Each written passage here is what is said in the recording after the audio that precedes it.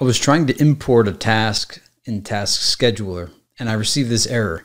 This task requires that the user account specified has logon as batch job rights. For more information about setting this policy, see the task security context topic and help.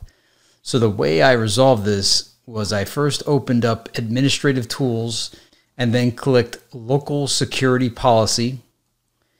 Inside of local security policy, I expanded local policies and user rights assignment, and then located logon as a batch job, opened that up, and then in there I added the account that was associated with the scheduled task that needed to run.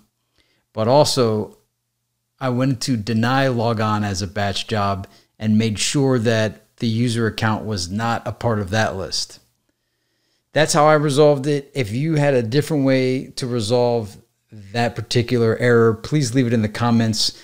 If this worked for you, let people in the comments know by saying this worked or thank you or something else.